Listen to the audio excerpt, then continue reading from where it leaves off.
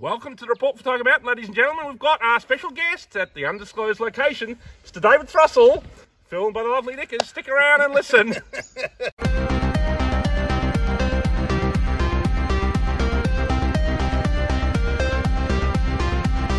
Welcome back, ladies and gentlemen. Here we are.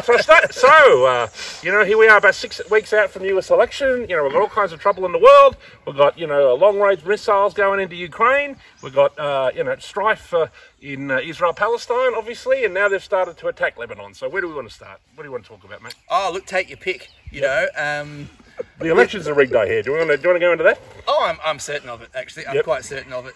If you want to zoom out, I know you have a different opinion, which is fine. Mm-hmm. But I would argue that if you zoom out of all of these elections, this whole political arena, if you zoom out a bit, they'll throw in this personality and that personality and whatever, but it always ends up the same. After every election, they always generally, almost unfailingly, pursue the same course of action that they were before. I'll give you an example. In the US sphere, George W. Bush, who in certain quarters, certainly in my quarter, was a very unpopular guy after invading Iraq and blah, blah, supposedly, and blah, blah, blah, and all sort of stuff. Then we're offered the solution to George W. Bush, which is Obama, It's going to be completely different. Hoping change you can believe in and all that rubbish, he's going to get us out of all these stupid wars and blah, blah, blah, blah, blah, blah, blah. They insert this guy, the media's in rapture, blah, blah, blah. Nothing essentially changes, does it?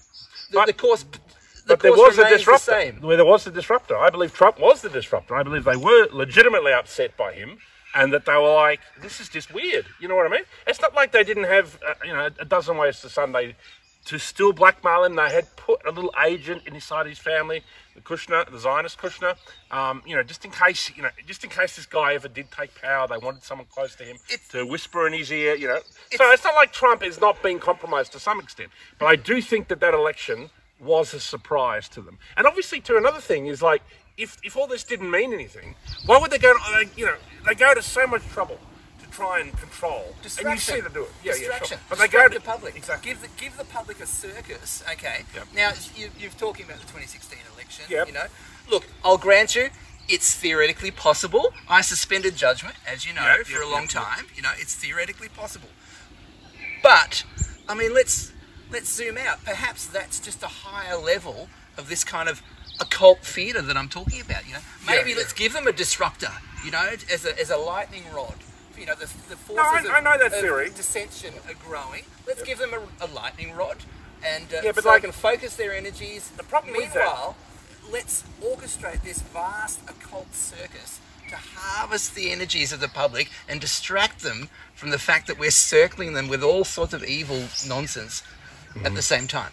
Yeah, maybe, but that's my suggestion. Yeah. Well, I'm not saying it's not within the realms of possibility. I just think, though, that Trump, for whatever reason, was some kind of legitimate disruption. And we've talked about the 2024 election cycle, and obviously you have the belief that the 2 assassination attempts were staged. I believe they weren't; that they were legitimate attempts. But it doesn't mean that, for example, the people that shot at him, whoever they really were, I don't really believe they were necessarily those 2 people who were the actual patsies. I mean, it might have been an intelligence agency that just nicked his ear, but that could be a warning. That could be, listen, mate, you better pull your head in, or because the next one isn't going to miss, whatever. So, you know what I mean? I think that they do have an operational, for whatever reason. See, I think for example, from a Zionist perspective, Trump is okay because he's an ultranationalist. And if you look at Zionism is ultranationalism. So in a sense, you can see Zionists go, well, Trump ain't that bad, right? But from the globalist perspective, Trump is a nuisance. You know what I mean? Because he's a nationalist. He doesn't like a lot of the stuff, the mass immigration into Western countries, destroying which is essentially a bioweapon. You know what I mean? That's what mass immigration is. Because, for example, in England, there's all these immigrants, and that's all people want in England. You know what I mean? You can't even say it in England anymore. You probably can't even say it here. They're starting to reach out wanting to, they're going to take people out of foreign countries and, who say things against. All British people want is an end to mass immigration. That's all Brexit was about. And obviously that won, which was another miracle. And they won't allow it. And they say, oh, that's because of colonialism. Which in an odd way... But it happens to Ireland, which was a victim of colonialism. Well, which in an odd way does in fact prove my point. Because Brexit you know, the Leave contingent supposedly won that election. Yep. And you'll notice that none of these things that they wanted to put a stop to have finished. Yeah, but see, since then. It doesn't mean that that election win wasn't legitimate, though. It was a legitimate win. It's just that they were like, oh, well, we have to now sabotage it at the level of the deep state or the bureaucratic class. Well, my argument, I propose a larger argument, really. Or whatever. And everybody said no. And, the voice to Parliament. But you see them going ahead with it anyway. And again, I don't think it was because that vote was not a legitimate vote. I think the Australian public doesn't want it. But the globalist deep state, whatever, does want it. So in a sense that you are seeing, you're seeing legitimate political reactions against what's going on. It's just that when they happen, when there's a win, they sabotage it. That's what I think is going on. But obviously, you think it's at some next level that everybody's in on it, that Nigel Farage was in on it, and Donald Trump is in on it, Putin's in on it. And I think the problem with that thesis, David... I don't think they're necessarily in on it. Yeah, but the problem with that is that it creates a sort of sense of hopelessness, that no one ever gets anywhere near the possibility of changing it. Now, I agree that they sabotage it. Totally, and that, we end up with the same thing anyway. But at least it shows some level of resistance. How do you address that problematic that... when you say that everything that Trump is... I understand the morale argument, okay? I do understand that argument, okay? But I do think, ultimately, we're best served reaching for the truth, aiming for the truth, no matter what it might be. I do think that we're best What if that isn't true? What if Trump legitimately is trying to fight them and it's just being sabotaged at every level? Well, it's possible. Yeah. I'll concede it's a possibility, but I'd have a lot of questions about it, and I have a lot of suspicions about People say he was a Mason, but it was like everybody was a fucking Mason in the 70s and 80s. Like, if you wanted to succeed in business, it doesn't mean every Mason, I'm sure your parents were Masons, or my grandfather was a Mason. Doesn't mean I'm a fucking Mason, and I mean, most people who are Masons are not involved in satanic rituals, or whatever. I understand, but I think we do have to zoom out and actually look at the results. So I would suggest, we can squabble about the details all we like. Yep. What actually matters is the bigger picture, okay? And the bigger picture tends to be that these globalist forces get what they want. They'll throw us a few crumbs of elections, whatever. And I do think we have to be careful, all of us, we have to be careful about being, I would suggest, being overly emotionally involved. Yeah. Because, the best propaganda always works on our emotions. And always manipulates our emotions. Yeah, but it's hard to be dispassionate about the fact that someone's attempting to wipe out humanity. I understand that argument. But what I'm talking about is being emotionally involved in these political figures like Trump or Farage or whoever, Obama, blah, blah, blah. Being emotionally committed to these figures who I would suggest ultimately are just chess pieces on the board who are being moved around to some degree, to some smaller or larger degree. You don't even have a piece on the board. How are you ever going to win? No, there's nobody on the board that you would say, that's a legitimate opposition. That person is really trying to do the right thing, unless you're hiding up in the country somewhere in the middle of nowhere. And you know what I mean? Like, there's a sense of hopelessness about that. Because technically, at a common sense level, if that is the case, just go along with it, which is what most people have done. Okay. You know what I mean? Because in a sense, it's like, well, this is happening. I understand your argument, but I fundamentally disagree. No, I know that, but and I think, but for very simple reasons, some of the reasons are very, very simple indeed, is that you are far better served pursuing the truth rather than getting wrapped up in emotional distractions. So well, first of all, you have no idea. How do you tell? No, let me finish. If the truth of the matter is that we have no representation in the political realm, we're far better served withdrawing from that realm and focusing our energies in other areas at a local level, more realistic. That's my argument. Well, sure, if that's the case. I mean, obviously, it's one alternative, and I know that there are people who live that way and everything. I mean, I just think that what you can't give up completely on the political process, because it's just the very fact that they go to so much trouble to handmade the candidates they want into the positions of power shows that there is some danger there to them. Otherwise, they'd be just like, if it really didn't matter to them, and everybody was controlled, what would they care if Trump got in? Yeah, sure, let Trump get in. But there seems to be some hatred of him that goes way beyond just the fact that, like obviously, for example, with Bush and they were both approved by the deep state, right? Obviously. And they were, it didn't matter whether Gore won or Bush. But obviously they probably preferred Bush because they were going to push wars. So technically, at that level, Bush would operate better. You know. So anyway, I just think it's interesting, and look, I think this is an absolutely reasonable discussion to have. Yep. And I don't mind arguing about it. Yep. I think that's perfectly constructive and a perfectly reasonable thing to do. We have certain different views in this area, which is fine. Yep. You know, but I do tend to pull out and see the whole thing potentially as an occult theatre kind of operation. You know, that's how I see it. And I would caution, and I'm saying this to you and myself and to the audience, that we just need to be careful of our emotional entanglements in various personalities. But you sort of have an emotional entanglement to the idea that everything is controlled. You know what I mean? No, not necessarily. But just let me make one more point. Okay. Okay. I do posit the argument that all of this, all of these personalities duking it out, blah, blah, assassination attempts, it all looks, if you pull back a bit, it all looks a bit like the wrestling.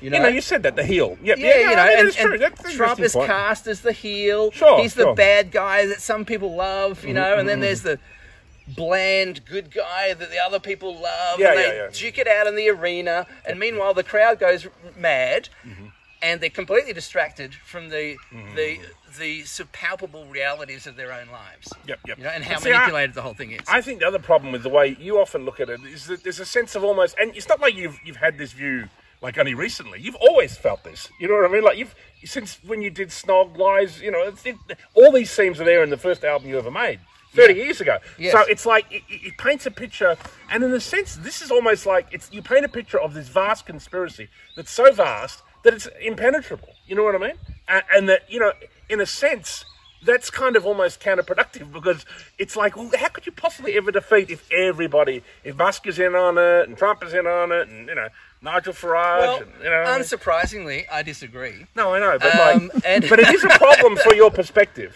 I disagree with that as well.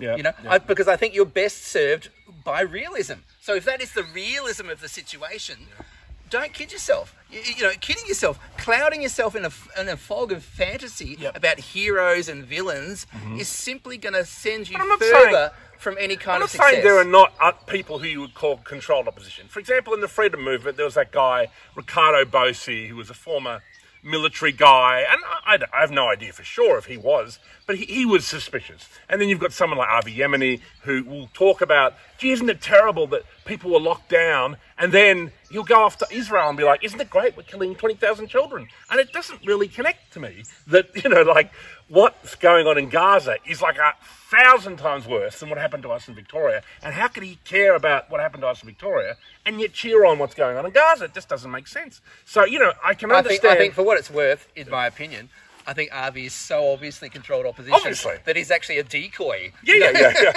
And he's an own goal. He's an own goal. He's like the lighthouse over here that you can't avoid. They're both so you don't see sort of the other own goals, and but I do think it is problematic. Obviously, there are legitimately people that oppose this, and I think that we have to think, well, there probably are people in power who also oppose it. For example, Elon Musk. I mean, people have said, he wants to put chips in people. Okay, he's a transhumanist. But, I've seen one of these Neuralink chips he's put into people, and this is a guy who's blind or who hasn't got the use of his limbs, who can now use the internet. I mean, and it seems like when he's talking about that technology, it's voluntary. Now, if people want to put a chip in there because they don't have the use of their limbs, I would probably want that. You know what I mean? I agree the technology is a bit suspicious, but I think there's a difference. And I think there are legitimately powerful people who are opposing it. And I think until they're almost obviously controlled opposition, we have to give them the benefit of the doubt. That's my only position. I don't necessarily disagree entirely, but I simply would suggest that we're better served by being as realistic as possible, and not being sucked up and subsumed in emotional identification and emotional arguments. I do think we are in a situation where we are best served by having a lucid, clear-sighted identification of good and evil. And if we get wrapped up in the wrestling and the theatre of the whole thing, we're not gonna be very sharp about it, and we're not going to proceed in a clear-sighted kind of manner. Yeah, but we are caught up in a battle of good and evil. It's sort of reasonably pretty obvious, and and it's strange. You have strange bedfellows coming into this argument. You have people like RFK, who's a former Democrat. supporting Donald Trump, and Tulsi Gabbard, and even Elon Musk was sort of left wing not that long ago. I mean, he's Mr. Electric Vehicle. So it just seems like there appears to be, and it's not just like this is just happening at that level. It's happening all over. I mean, there's a large, and we both are on the same page. We both want to resist this, and you have a more, I guess, what you call grassroots, off the grid kind of view of it, and I have a more let's go with a kind of right-wing populism thing that sort of Trump is spearheading, and let's see where that goes. You know what I mean? But we're both on the same page, really. I understand. I'm just a little wary. Of being. No, I'm not saying you should not be wary. You should be. I do think it's. I maintained as much balance as I could for as long as I could. For example, But I do think Trump is a trap. I think he's the latest thing is that Iran wants to kill Trump, and that immediately just makes me think. Because whenever you hear the word Iran is a threat, that means Zionism. That's bullshit detector. Yeah, instantly. So the fact that now there's this plot. And again, that could be used as a thing like, there is a Iranian team after you, Trump, and they will get you unless you give us a war with Iran. And now, would someone like Donald Trump give them a limited war with Iran to get him as president? Yeah, probably. Trump would probably make that deal because he is transactional. He'd think, oh, well, I'll be able to, block the border, but I'll have to give him the war. Trump is like that, okay? And now, he's like that.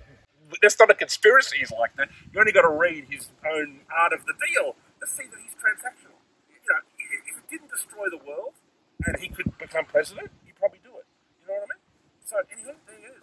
So it's just, that's problematic. That's far from ideal. No, sure, but I think he sees things. He is opposed to what you call the globalist agenda, but he's not opposed to the Zionist agenda. I think you should be opposed to both, right? But, in a perfect world, but, what are you going to do? I mean, we're not living in a perfect world. And I wouldn't mind seeing the globalist agenda sabotaged, I'd like to see at least one of them sabotaged, because otherwise, and I think they're both connected, obviously. Look, there's all sorts of possibilities there. I do think when you're trying to get inside the head of one of these figures, like... Yeah, of course, you can't. You're reading tea leaves. Of course, and I would suggest that all of them... I'm not saying I know precisely because I don't, but all of them tend to have, they do all of them to one level or another have this figure, for example, of Jeffrey Epstein hovering in the background. Yeah, we should talk about that. We've got Diddy come out. Diddy's just come out. And I mean, isn't it interesting? You got, Hollywood covers up Harvey Weinstein, covers up Jeffrey Epstein, covers up Diddy. And I mean, we're not talking about, just Justin Bieber got raped when he was 16 or whatever. This is like something that's been going on for 30 years. It's systematic, and it doesn't appear to be that unusual. Yeah. Because these three people are not the only people who are notoriously, you had Kevin Spacey there for a long time. It just seems to be endemic. So I'm assuming there's an industrial blackmail system going on. Yeah, basically, exactly. And I'm assuming it works on multiple levels. Yep. So on the most pedestrian, small scale, it'll mean bribes, it'll mean peer group pressure, media pressure, and all these sort of things. And then on a larger scale, you'll have this industrial kind of blackmail operations happening. I'm sure that the same thing happens in Australia. There's probably multiple operatives in Australia, because Australia has, essentially zero journalism apart from independent journalists who don't have any resources. But as far as mainstream journalism goes in Australia that does have resources, it doesn't exist with a conscience. Well, interestingly... my point is that I don't doubt for a second that's happening in Australia, but we simply don't have any information about it, or very little information. An interesting commentator is this guy, Eric Weinstein. Now, I'm not entirely sure whether he's completely on the level, because after all, he's a Weinstein. But, he worked for Peter Thiel, who is connected to Musk. Him and Musk funded PayPal, but Thiel is a kind of conservative right-winger, but is connected to Palantir, which is connected to the CIA. Anyway, he's a commentator, and he is quite intelligent. It's worth listening to some recent interviews he's done. But he calls something like, for example, like Epstein or Weinstein, kind of anti-interesting, in the sense that, for example, the Epstein story, whenever, say, 60 Minutes does a story on it, it rates through the roof. So in other words, people want to know. Yeah, exactly. People a show like 60 Minutes is going to be great for their ratings.